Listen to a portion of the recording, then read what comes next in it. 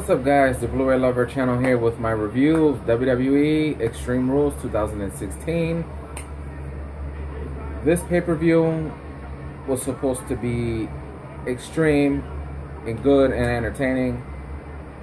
I did not see the pre-show. I know Big Cass was up against the two Dudley Boys and won that match. And then it was Dolph Ziggler versus Baron Corbin. Corbin won that match. And move on from there.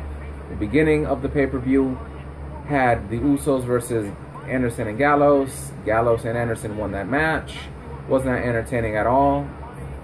And I knew once that was going to happen that Anderson and Gallows versus the Usos was just going to be terrible.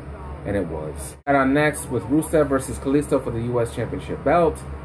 That match was great from the beginning, but then towards the end, Kalisto apparently, for some reason, they wrote him getting a back injury. He couldn't face Rusev anymore, and then for some reason Rusev puts his finishing move on him and wins the US Championship belt.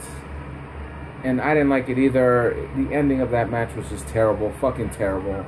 I'm pissed off right now, and they just didn't know what they were doing. Fuck.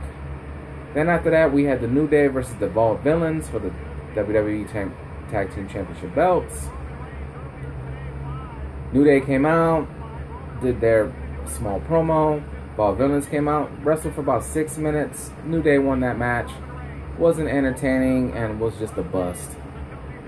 After that, we had the Intercontinental Fatal 4-Way match with The Miz putting up his title against Kevin Owens, Sami Zayn, and Cesaro. And let me tell you, Cesaro, Zayn, and Kevin Owens brung the match. They brung it. They kicked ass. The Miz was just sleepwalking through this match. And the three other guys brung it for the 15 minutes of that match was going. The moves, everything they were doing in that ring was awesome. Cesaro and Sami Zayn were just outdoing each other. Kevin Owens as well. The Miz wasn't doing anything. And then the match started getting predictable and bad when Maurice started to butt in. And I started to hate it. And then at the last minute, Sami Zayn had it. And then The Miz came out of nowhere, got the 1-2-3 on Cesaro. And he's still the Intercontinental Champion. And that fucking pissed me off. It was just fucking terrible. And that was one of the matches I was looking forward to. And then Michael Cole was calling it Match of the Year. Fuck you, Michael Cole. Ain't no Match of the Year. Next up, we had the Asylum match. Dean Ambrose versus Chris Jericho, which was actually an entertaining and fun little cage match they had, which is an Asylum theme. And Dean Ambrose brung it. Chris Jericho actually brung it too. And entertaining from beginning to end. Dean Ambrose won, basically putting a bunch of bag attacks into the ring. Basically throwing Chris Jericho on top of it. Getting the pin, winning it 1-2-3, which was great. Then we had Charlotte versus Natalya for the Women's Championship belt. And this just fucking went south. So fucking bad. I hated it.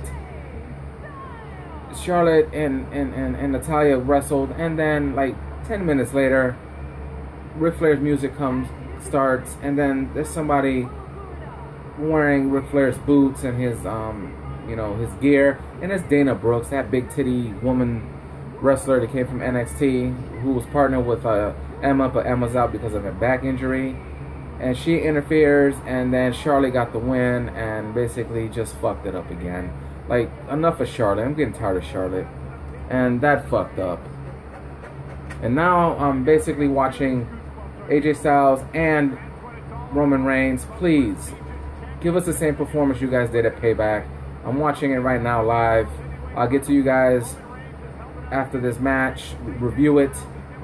So here we go. It is Roman Reigns versus AJ Styles, guys. Did you guys see that? Seth Rollins came out of nowhere. I know there were reports that he was backstage at Extreme Rules. I didn't know he was going to come out. I don't know if he was cleared for action. I guess he is. Wow.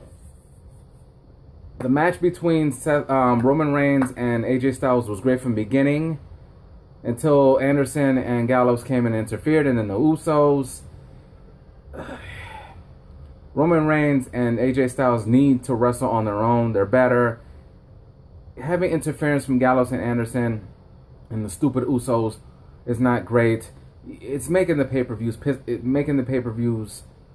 look stupid. Leave them the way they are, and they're more entertaining. Seth Rollins is back. You saw it. I wish I had showed you him coming in, giving him the pedigree, but I turned on my camera so late.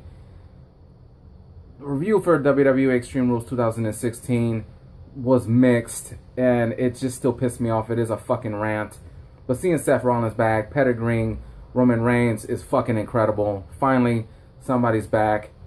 Seth Rollins needs to be champion again. I'm tired of Roman Reigns. AJ Styles should have been fucking champion, but they're using him. I hope it's Rollins versus AJ Styles, because that would be great wrestling right there, but it probably will be Cena and Styles. Alright guys, leave me a comment down below and tell me what you thought about WWE Extreme Rules 2016. Did you even enjoy it? I know I didn't enjoy it. I enjoyed the Extreme Asylum match, or the Asylum Steel Cage match versus Jericho and Dean Ambrose. I can't even talk right now because Seth Rollins is fucking back. And that was an entertaining match. The Intercontinental four-way match was great until the ending where Miz won it and just lost it for me. AJ Styles versus Roman Reigns 2 was entertaining until the interference from Gallows and Anderson and the Usos, but Seth Rollins coming back was great. Like the video, subscribe to my channel, and share it. I'm the BLU-RAY Lover channel. I'll check you guys out next time.